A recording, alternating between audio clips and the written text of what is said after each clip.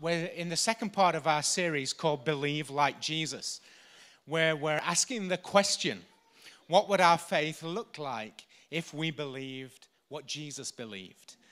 Notice the question is, what would our faith look like? It's not what would our faith sound like. What would we say about our faith? What would our faith read like? What would we write about our faith?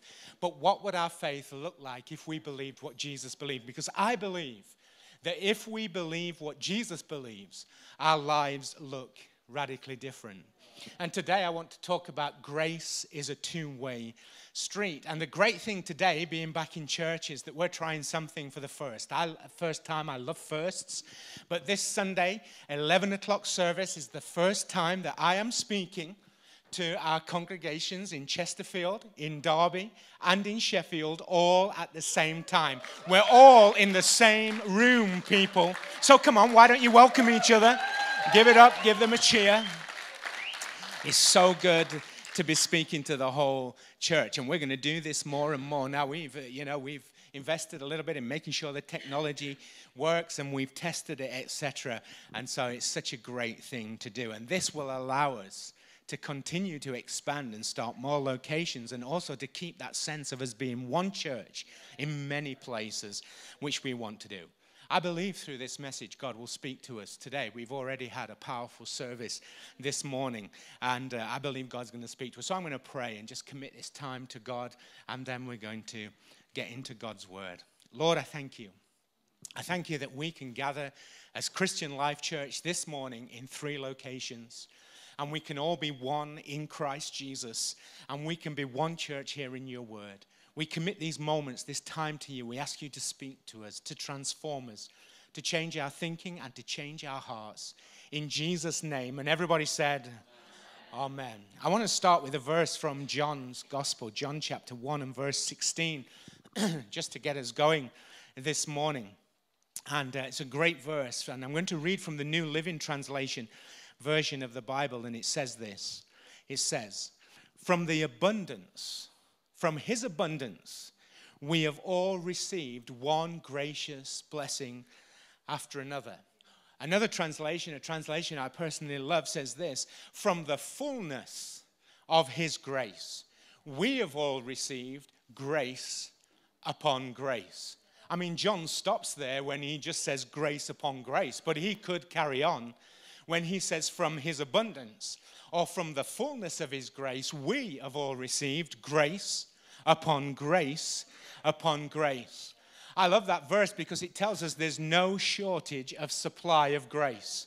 There's no shortage in God. It says from his abundance, from his fullness, the fullness of Jesus, we have all received grace upon grace upon grace upon grace. I'm so excited about that verse, that God is an abundant God. He's a full God. He's not going to run out of grace for you and for me. He's not going to run out of grace for people in Chesterfield, in Derby, in Sheffield. From the fullness of his grace, we have all received grace upon grace upon grace.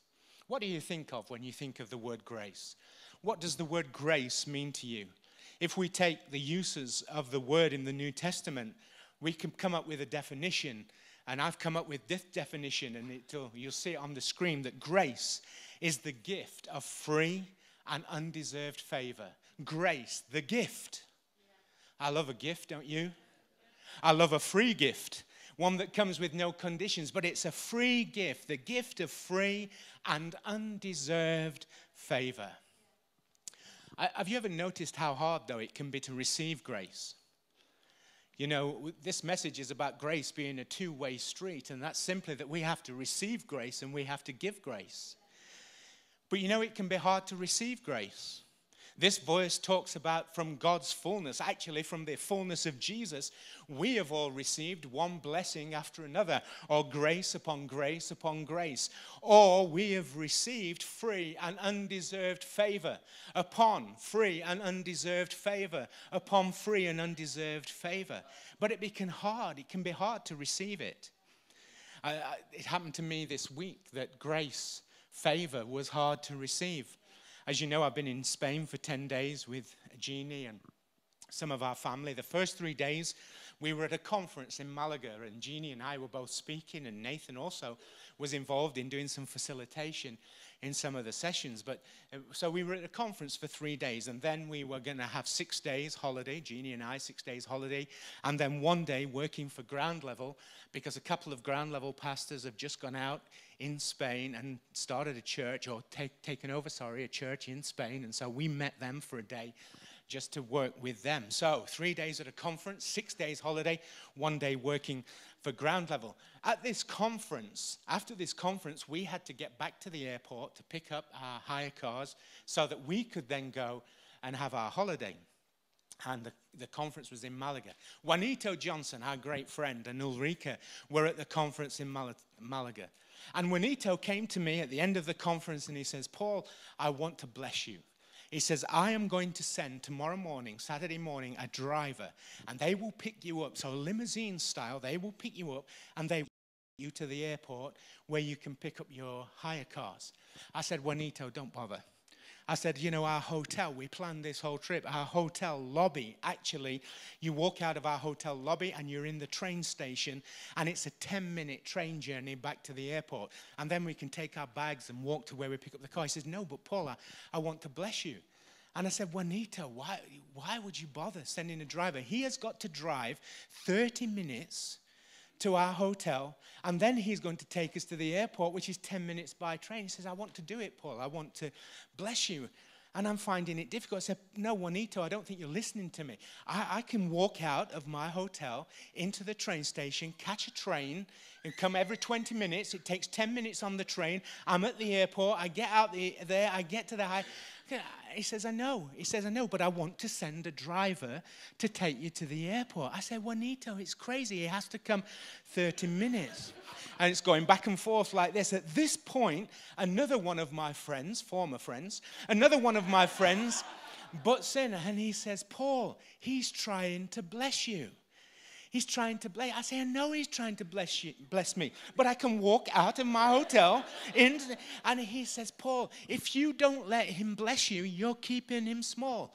No, he shouldn't have said that, because at that point I said, right, let me tell you what I want to do. I want to keep him small, and I want you to butt out. I realized I was finding it hard to receive grace. And so I said, Juanito, I said, that's so generous of you. We'll take the lift. And so the chauffeur arrived in the morning and took us to the airport where we picked up our car. It can be hard to receive grace. Grace can also be hard to give, can't it? We've all got that person. Those people, they rub us up the wrong way. Somebody who's always annoying or frustrating. Somebody who sometimes maybe we try and see the good in them, but all we see is their faults. It can be somebody that's hurt us, somebody who was once a friend or something, and we just find it hard to give grace. A gift, a free, undeserved favor can be hard to give. This message is called Grace is a Two-Way Street. It's about receiving grace from God, but being able to give grace to other people. And I believe that Jesus believed in grace this way, that we were to receive the grace of God, but we were also not just to receive it and enjoy it ourselves, but we were to give grace and favor to other people. But I think that Jesus really believed is this, that you have to be able to receive it in order to give it. That you've got to be able to receive it in order to give it.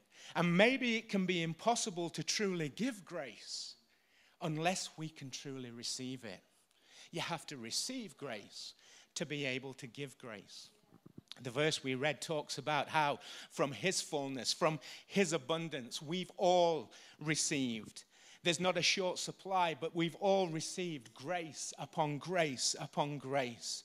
But I think sometimes we think that grace comes with conditions. We think that God loves us. We think that God shows favor to us, but it comes with conditions. We think that grace comes with conditions. We think that grace comes with caveats, with little small print maybe written into the agreement of receiving God's grace. We think of it's grace, but, or grace if. And I think it matters for us to be able to see that that's not true and that we need to receive God's gift of free. We all love a freebie, don't we? God's gift of free and undeserved favor. This matters because we all need grace. We all need the gift of free and undeserved favor. I know if I didn't have grace as a gift, as a free, undeserved favor, I would never be able to earn it. I would never be able to earn God's love, God's grace, God's mercy in my life. I could never earn it, so I need it. We all need it, this gift of free and undeserved grace and favor. Imagine if we could fully receive this abundant grace, this full grace. Imagine if we could really, truly receive the fullness of it, the abundance of it. I believe that we'd be free from guilt. I believe that we could live free from shame. I believe that sometimes the baggage we carry around that life has given to us would not hamper us like sometimes it does, because we can receive the abundance of God's grace. I believe it matters that you and I can receive God's full, free, abundant grace today. I also think this matters because people are going to experience God's grace through us. You know, what if we could receive this grace so abundant, so free, so fully, and then we could give it, that we could give to others free, undeserved favor. We could give to others free, undeserved love. We could give to others free, undeserved hope.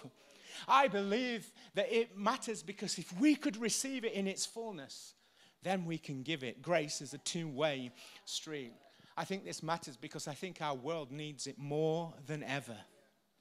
I think our world needs it more than ever, certainly in my lifetime, because I've never known our world so confused.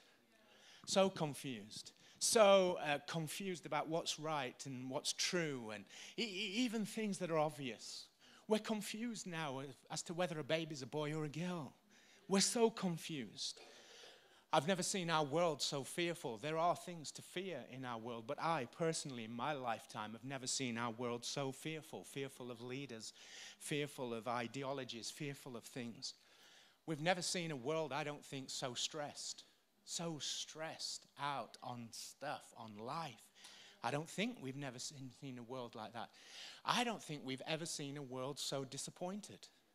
A world so disappointed, a people, a generation, people like us who have access to more stuff and more things that we've wanted, but found that those things don't satisfy us like we thought they would. We've never seen a world so disappointed.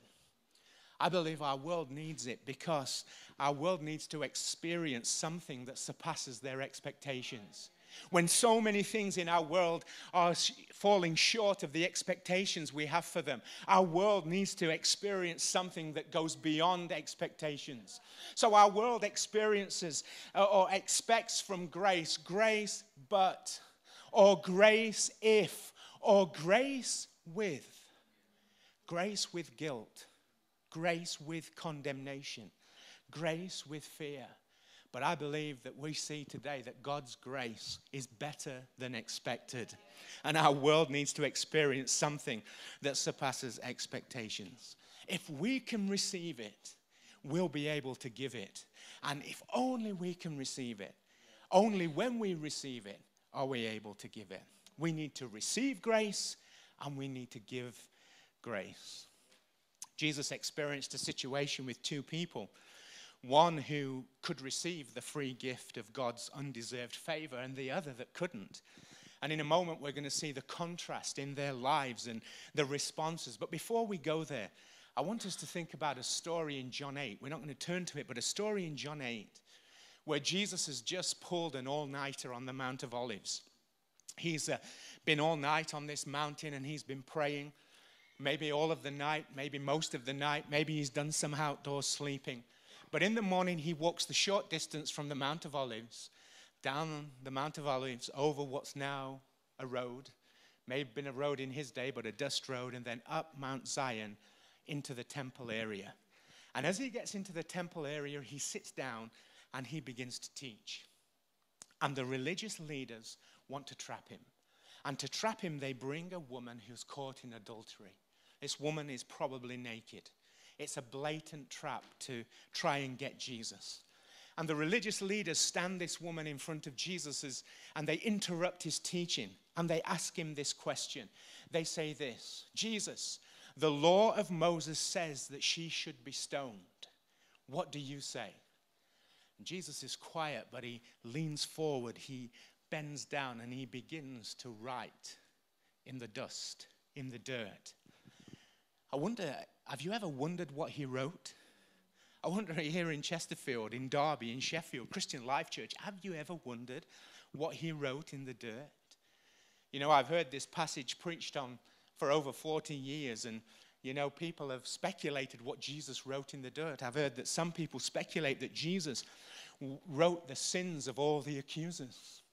I've heard some people, preachers, take it so far that he actually wrote the names and the times and the dates. You know, like J. Lloyd. And then he spent a lot of time writing names and places. I've heard that people speculate that.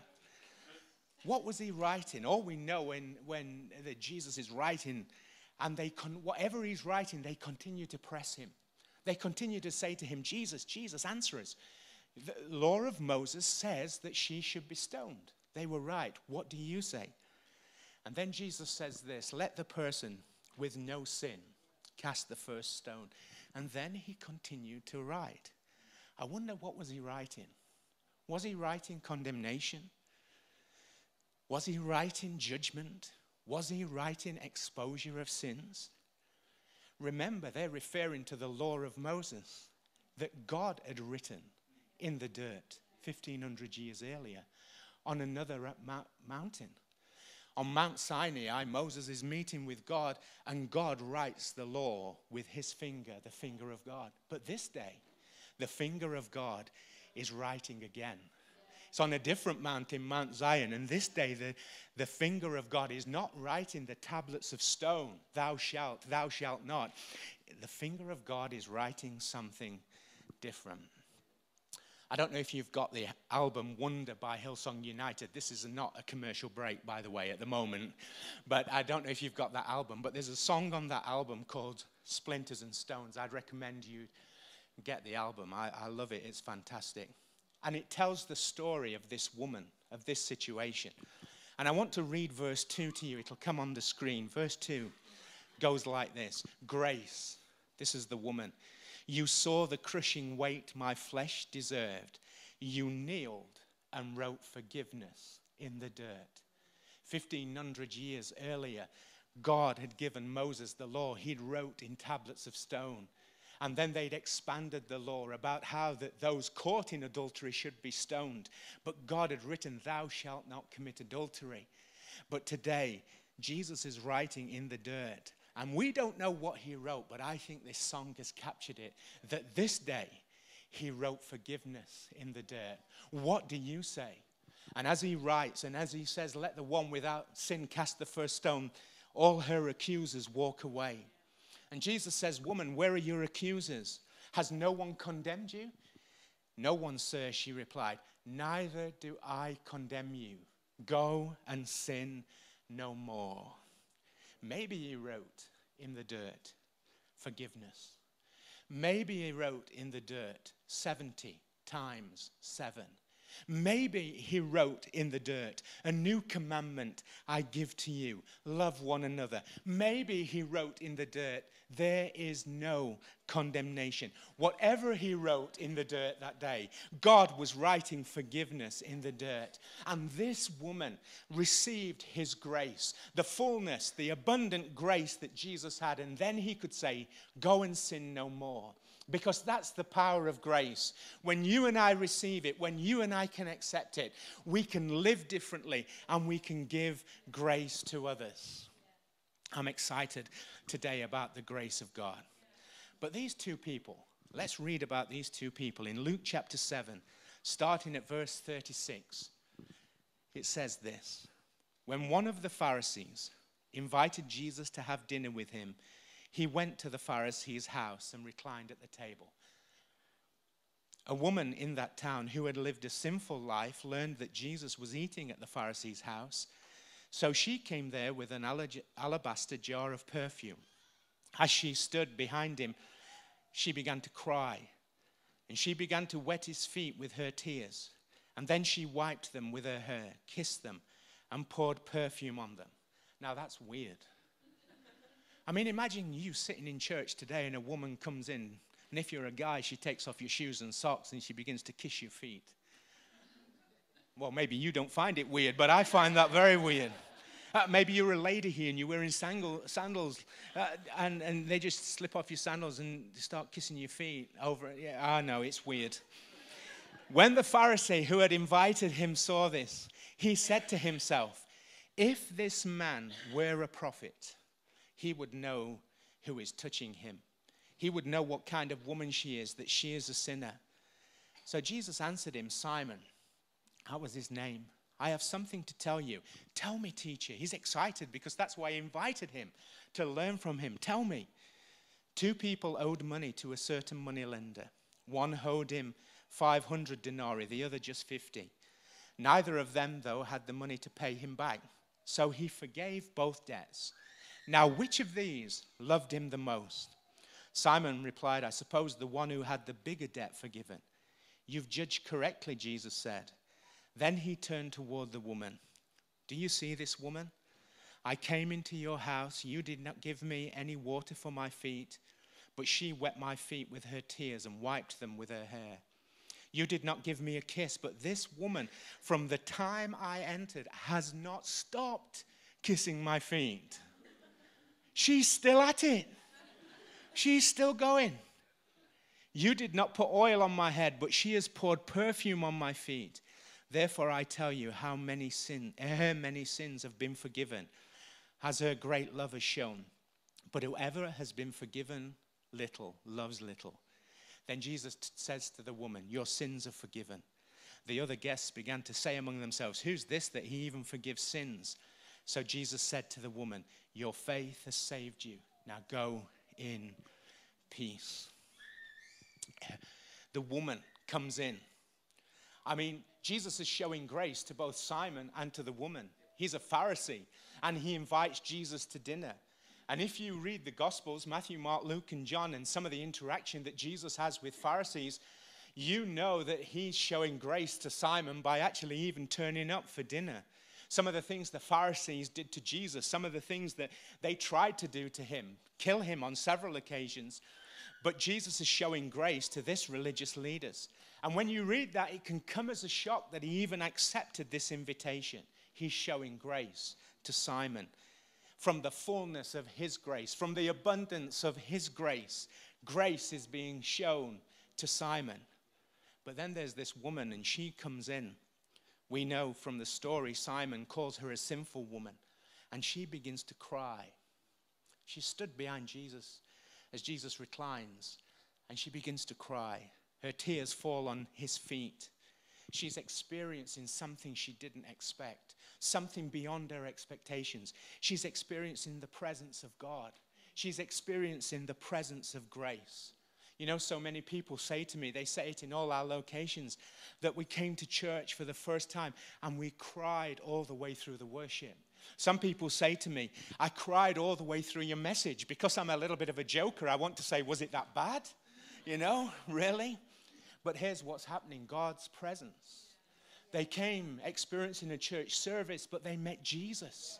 And they met grace. And God's presence is touching our life.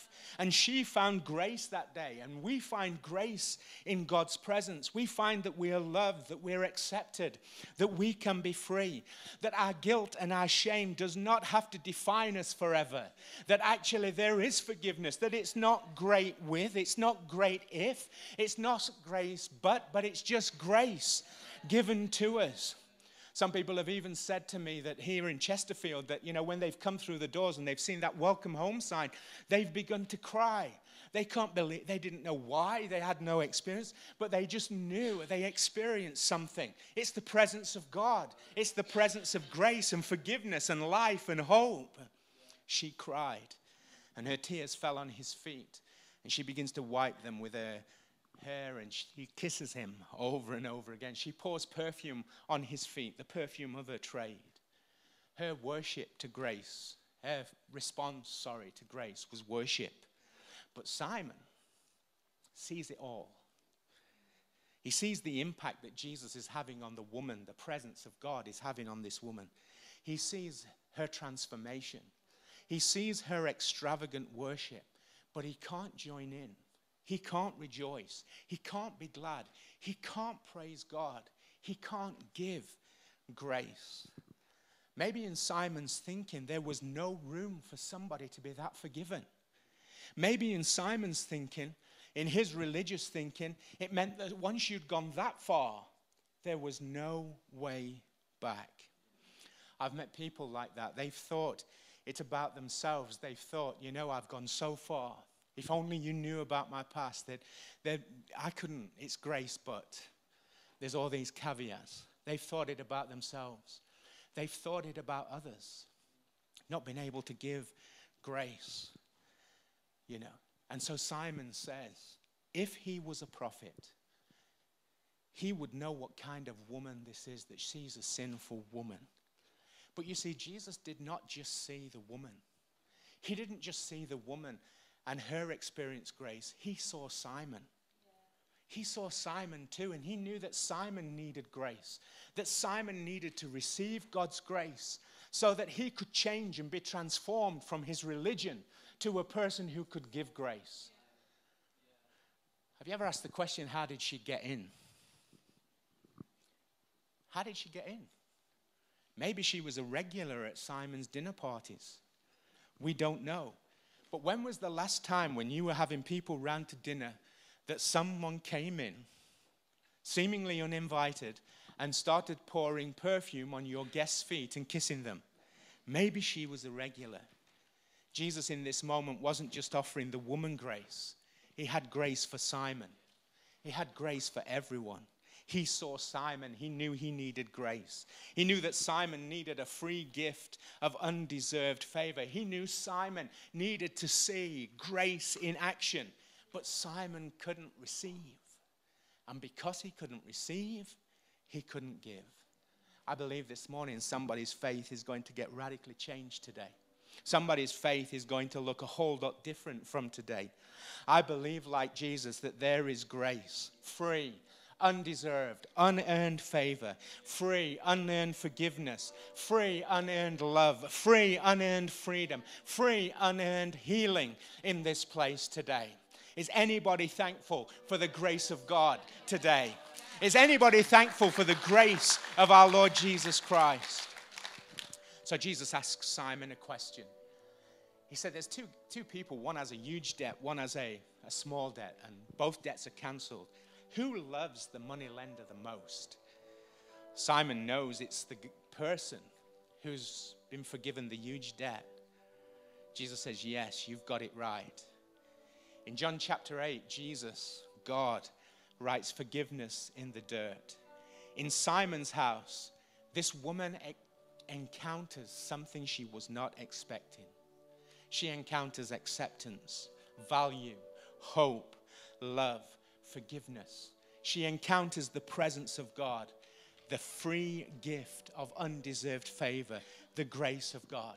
And because she could receive it, Jesus says to her, your faith has saved you. Your faith has saved you. Now go and sin no more. Because you've been able to receive this, you can go and live a different life. That's the power of grace. Because you've received it, you can go and give grace to others. That's how you radically receive God's grace. And that's how you radically give grace to other people. It's a two-way street. But first of all, you have to walk the way of receiving. You have to walk the way of receiving. You have to receive it, and you have to receive it fully. You can't receive grace but, grace if, grace with. You have to receive it as a free gift that cannot be earned. In all of our locations today, there's nothing you can do to make God love you more. It's a free, unearned gift of grace. I don't know what you came to church like today, however you came. But I'm believing in this place today that you will experience what that woman did at that dinner party. That you will experience today, however you came, more than you were expecting. Maybe you thought you were just coming to a church service. You'd sing some songs, you'd hear somebody talk, but you've not come to a church service today. You have come into the presence of Jesus. You have come into a place full, soaked with the presence of Jesus. And there is grace here. Free, unearned grace. Free, unearned hope. Free, unearned acceptance, value, love, and forgiveness. And you're going to experience it today, just like that woman. Maybe you've come today and you're not yet a follower of Jesus. But somehow in this service, maybe in this talk, you've experienced him. It's God's grace, God's love, God's forgiveness towards you. You can become a follower of Jesus today in a few moments. Like we do in every service, we give people an opportunity, and we'll do that at the end of this service. But if you're here today, all you have to do is receive it. And if you can receive God's grace in your life, it can be released through you to others, and your life can be transformed. Maybe you've been a follower of Jesus for years, and maybe when you hear that verse in John chapter 1 verse 16, you rejoice from the fullness, the abundance of his grace. We all receive grace after grace after grace. If you've been following Jesus for years, you know that you didn't just need grace on day 1, but you needed grace on day 3. You know, maybe you did okay on day 2, but day 3 you needed grace. And then 4, and you know if it was reliant upon your effort, you would stuff up so many times. That's why I'm so glad it's reliant upon Jesus. From the fullness, the abundance. Have you got it? Has anybody got that? The fullness. Has anybody in Derby got it? Anybody in Sheffield got it? From the fullness of his grace, we receive grace on grace on grace. You know why it's exciting? It means it's not going to run out. It means that grace is here for 2017, but it's also going to be here in 2018. It's not running out, people. God's love for you, God's forgiveness, God's acceptance, God's valuing of you, it is not running out. I thought somebody might get excited about that this morning. Maybe you followed Jesus for years and you do get excited about the fact that you receive grace upon grace upon grace. You just know you do. But you've struggled to give it. Maybe you've thought, like Simon, about certain people, that there's no room for grace there. They've gone so far. Maybe like me sometimes, you've looked at social media, people's lives on social media, and you've thought, they're doing what? They're making that choice. They're doing this.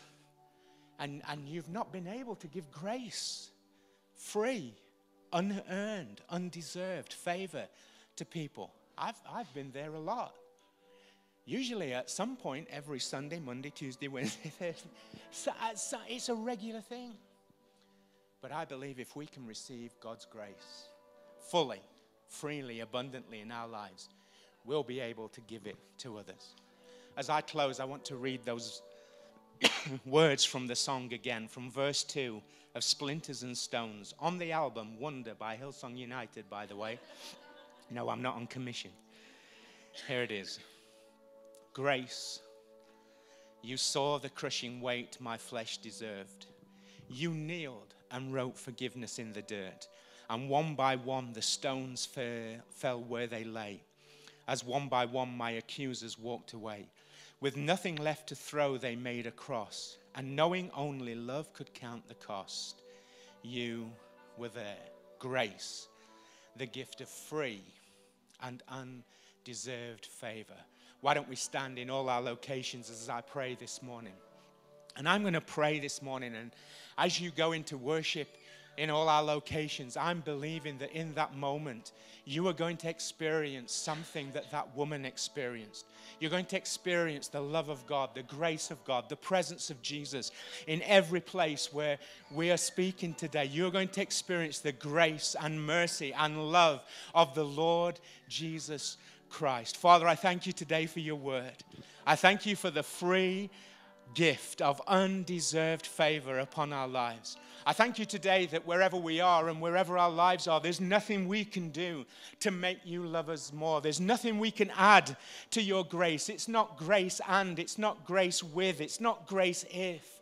It's just the undeserved love and favor of God. And I pray, Father God, that for every person that's heard this message this morning, we will receive it like never before. We will receive it into our lives like never before. And we will give it like never before in Jesus' name. And everybody said, amen. Come on, let's thank God for the grace and mercy of the Lord Jesus Christ.